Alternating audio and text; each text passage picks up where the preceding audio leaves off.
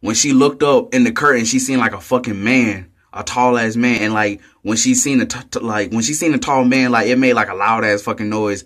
I'm not, bro. Oh my God. Like when that shit happened, I covered my fucking ears, not knowing that I had fucking headphones in. Just like I ain't money but a cat mouse, nigga. Mice get trapped in the trap house, nigga. Lights get sacrificed in the streets, white lights when you black out, nigga. Free my niggas digging. What is up, YouTube? I'm back with another video, and it's story time again, of course. Okay, this story takes place when I lived in Atlanta, like probably I'm gonna say like 4 or 5 years ago, and like I was watching Insidious on my computer, and like I was laying on the floor, and I had some headphones in, and like fucking. It was stupid. It's a dumbass fucking story. Like I had headphones in watching Insidious, and it's like, okay, like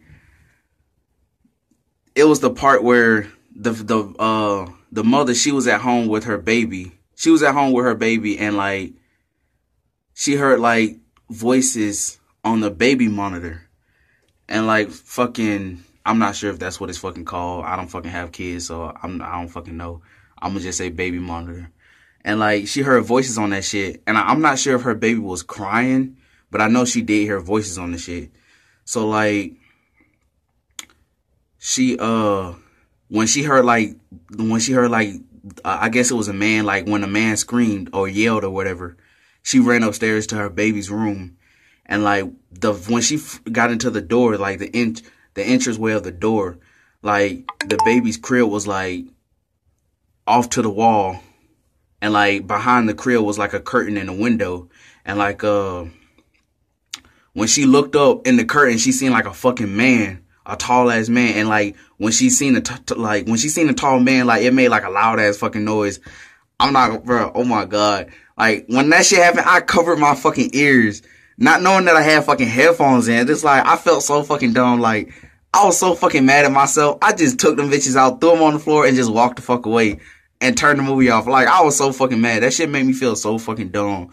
I was like, man, fuck this. But, man, it's like, when I think about it, it's like, what the fuck? That shit made me feel so fucking stupid. But, yeah, I mean, I hope y'all enjoyed this fucking, this story. I mean, it was really short, but I just wanted to tell y'all some stupid shit. But yeah, it was really fucking stupid, and it was short. But if you did like it, please be sure to leave a like and subscribe. I mean, comment if you want to. I don't fucking care shit. Actually, I do care. But yeah, until next time, peace. Just around for your hoes. I don't want they souls.